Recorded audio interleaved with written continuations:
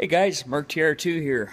Well, today we got the old L100 apart with the Intech 17 horsepower, and I'm sorry to report there's nothing left of this motor. She has exploded inside. These things got an internal balancer just off the crank on the back side of the motor, and as you can tell, there ain't much left. She is a pile of scrap iron. Look at the filings in there. Just destroyed. She's just destroyed, guys.